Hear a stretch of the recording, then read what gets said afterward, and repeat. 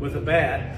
I've got this extension. Imagine this is a laser beam coming out of your knob, and your first move is the body move to get the laser beam to slash the ball upward. Okay, now watch this. The barrel will go where the laser went. So on this high pitch, I'm going to do this and snap my hands, and the barrel goes right to the ball on a high pitch. The best way to learn it is the direction. At the opposite middle infielder, on your back leg, coil, and take, if you don't have one of those things, take your knob and point it right at the ball. That's the move. That's the move. It doesn't matter where the ball is.